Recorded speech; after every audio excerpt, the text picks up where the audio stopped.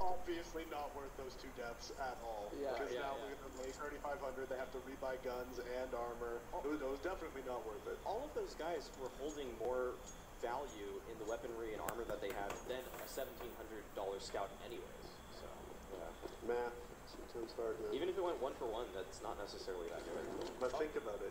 The scouter didn't have armor and they had SMGs. So think about how much fun it would have been to kill him. Yeah, plus minus 2. We gotta add the stats to it.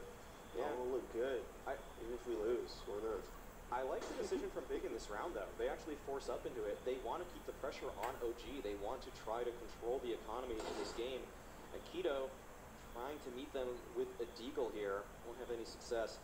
OG have been very cautious about their approach in most of these rounds. Double nade stack towards Coffins isn't going to find anything, but retake nades will come out on the side of Big. And this may pressure OG in a way that they weren't expecting this round.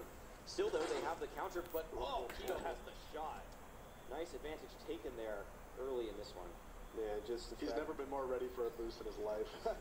Imagine, I'm just saying, like, the fact that Keto actually outshot that person in that spot is actually kind of ridiculous. That's such a strong angle. But Keto, he's ready. Ready to rock. Oh. I saw the headshot there in my mind's eye. The smoke was the smarter play, though, and he makes that, and the time is really ticking down for OG here. Big had just a little bit more information. They might have a great chance to convert this one. Instead, it's just 2 players towards B in the boost setup here. Keto will be able to see above the smoke, really use any utility, though. Does actually right-click a flash. This might actually throw OG off. There's just 14 seconds that remain for OG. They have to try to get into this bomb site. Keto will take one down. Issa on the trade, though, and Big, they have a decision to make. Do they want to push this smoke right now? There's 4 seconds that remain. They'll just go for the boost, and Alexi B is ready for it. He takes down both players and looking to secure the round, but Xantarez always has a say in the matter. Takes down Alexi B, finds the second on Issa as well. One-on-one situation. Xantarez versus NBK, and NBK slows the round down once again. Tap comes out. NBK for the swing, and he's able to close it out. OG up 3-0, but man, are these rounds close. Yeah, that MP9 only costs $1,200. Seems needs to be nerfed. Needs to be nerfed. The question is, do they buy again and have Saracen getting off? They have that option. That's the question. They have that option, yeah. Because look at the money on OG. Still isn't great. A couple SMG, 3 SMGs yet again. No, they're just going to go with the half buy.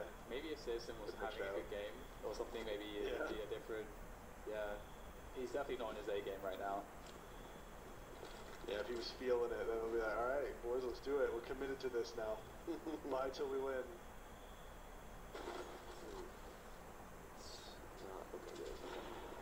Yeah, that seemed like he was going to connect that one, but it's unfortunate. The scout is it takes a lot of practice because the different movement speed is it's a stark difference to an off. But looks like he will get taken down. Just get the tag at least, although Tizim will go down. So the A side is up for grabs.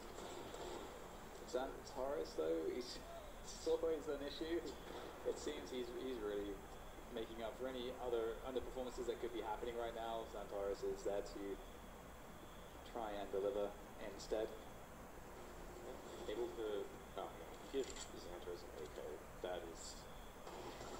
That's sometimes just the worst feeling to know that he has that for next round. Alright, looks like Big will just be saving this one here. I wanted to bring up this point with you, Davey. I